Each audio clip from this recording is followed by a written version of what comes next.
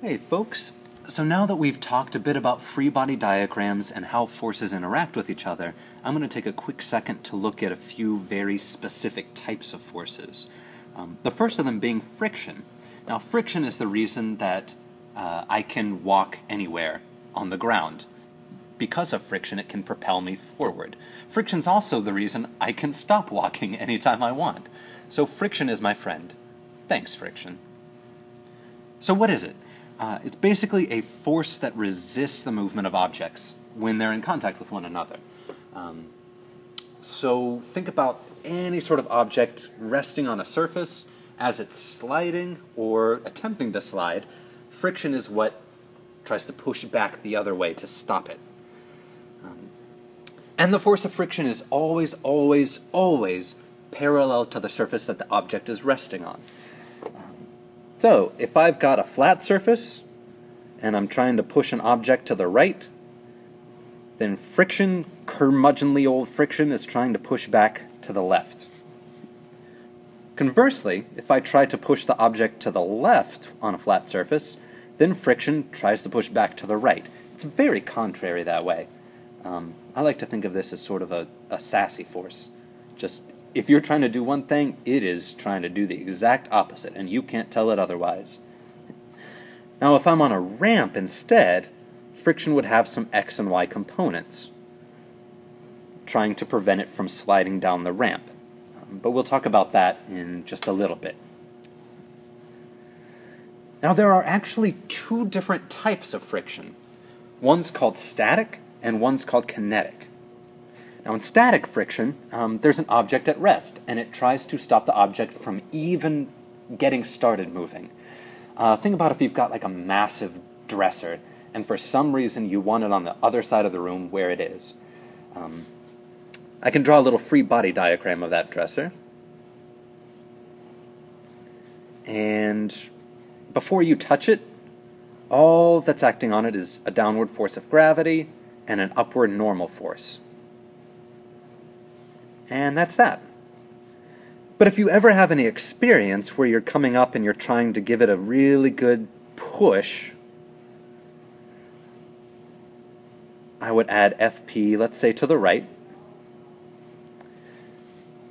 Sometimes, no matter how hard you push, this dresser's not budging. And you have static friction to thank for that. So even though you can't see it, it's not moving, you're clearly applying a force to the right, and if it's not moving and not accelerating, then there's got to be a force to the left. That is static friction. Right? Now, if you do manage to get it sliding,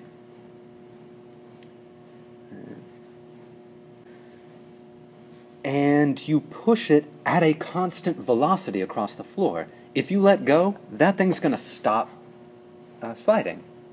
So you have to continuously apply a force to the right to keep it going at a constant velocity. But that doesn't make sense because F equals ma. And if I'm going at a constant velocity, then my acceleration is 0. And if my acceleration is 0, then my net force is 0. But I've got a force to the right. So there's got to be a balancing force to the left, and that's kinetic friction. So it's already moving. I've got a velocity to the right. And kinetic friction is the reason why if you're pushing it and you let go, it'll slide a little bit farther, but your force push will no longer be there. That will cause it to accelerate to the left, and if I've got a velocity to the right and an acceleration to the left, it slows down.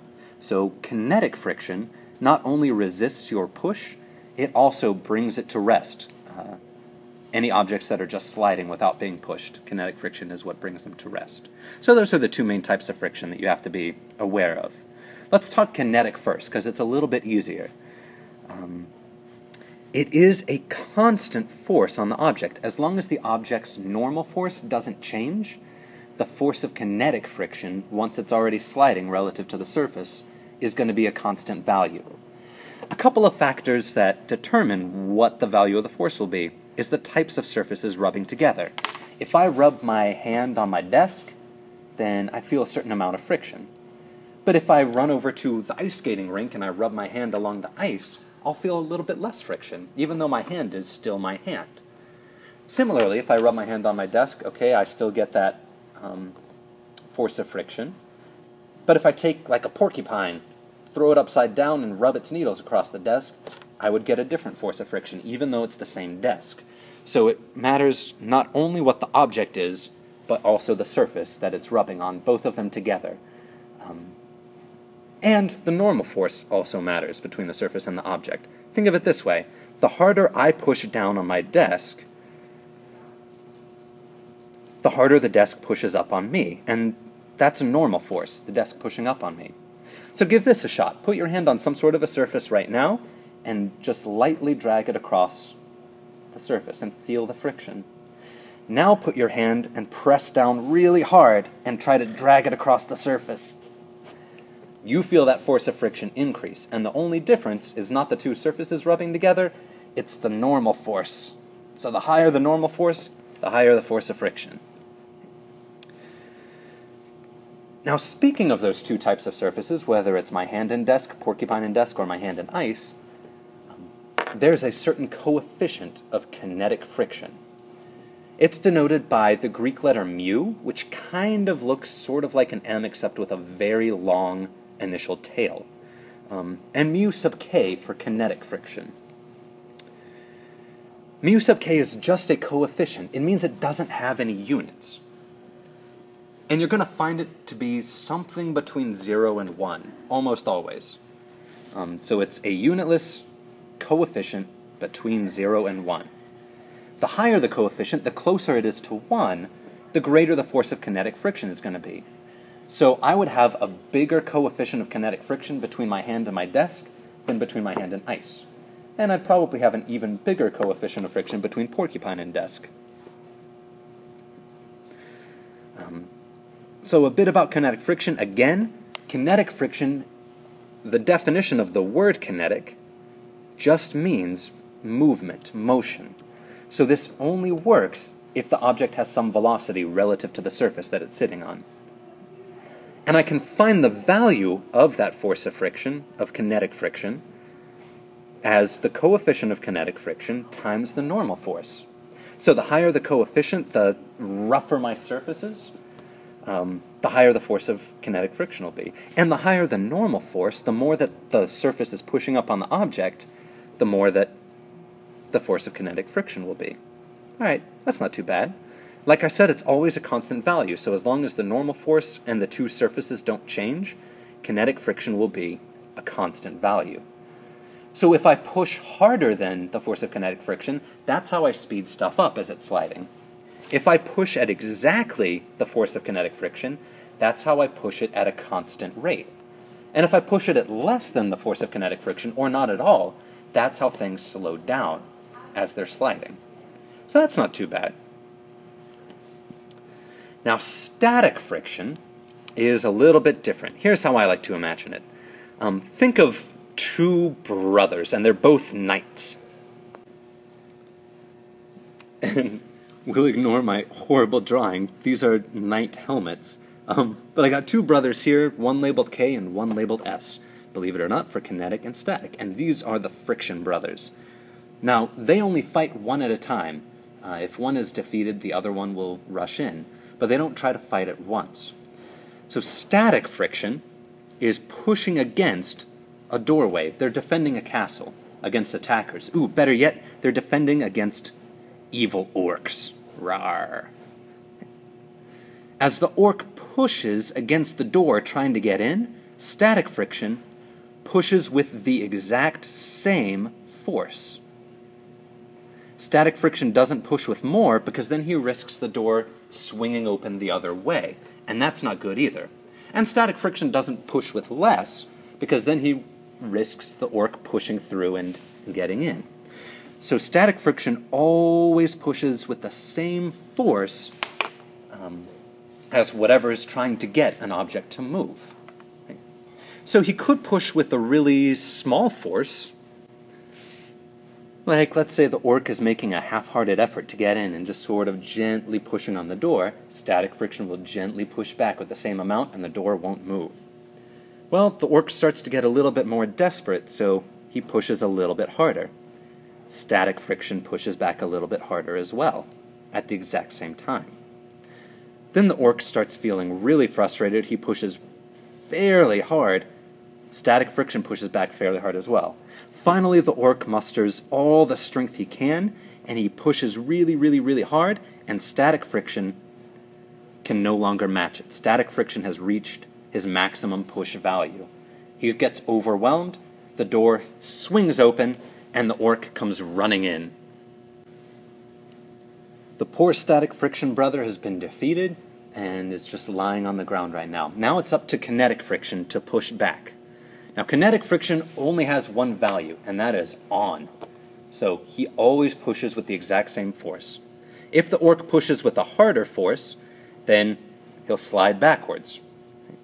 Or the orc will continue sliding in the direction he wants to go. But if the orc pushes with less force, then eventually he'll be slowed down and stopped and defeated. Then the brothers will get back up again and defend the door just like they used to. So, only one happens at a time. Static friction tries to prevent the object from sliding in the first place and can push back with a range of values, anything from 0 to some maximum value. Once that maximum value has been exceeded, static friction fails, and the object begins to slide. The object begins to move. That's when kinetic friction pushes back and tries to stop it. And that's how the two knights, the Friction brothers, try to keep their castle safe. So that range of values for static friction, again, is anything from 0. Think back to the dresser. If you don't push the dresser at all, then the force of friction is 0. All right, cool. If you push the dresser with 1 Newton of force, barely anything, then friction will push back with 1 Newton of force, and the dresser's not going to budge. If you push with 2 newtons of force, still generally not enough to do anything, static friction will push back with 2 newtons of force. Until you end up finally finding that magical value where static friction can no longer push back, then the dresser will begin to slide. Try it with literally any object. I've got my mug sitting on my table right here with me now. If I give it a little push, I gotta apply a certain amount of force before I start my mug sliding. So that's static friction. The maximum value of static friction is the coefficient of static friction, mu sub s. Mu, again, being that same Greek letter, but this time a subscript of s, times the normal force. So again, the force of kinetic friction always equals just one value, but it only exists when an object is sliding. That's mu sub k times the normal force.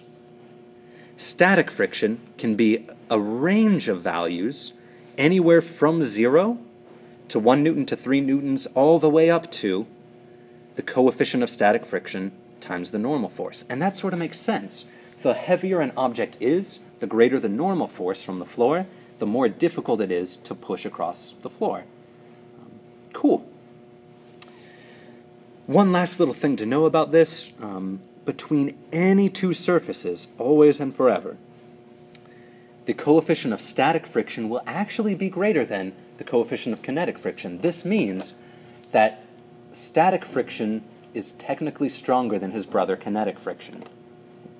The force has to be greater for static friction than kinetic friction.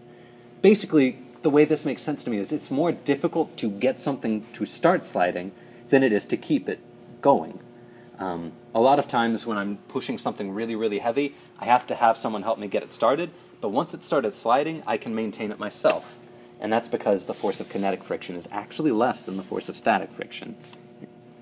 The last little thing I want to point out is on this little image that I have of a boy pushing up against a doorway, the URL of the website actually involves boy pushing something heavy, and I just find that amusing, and I had to share my amusement with you. So, come in, ask any friction-related questions you've got, and I will see you all later.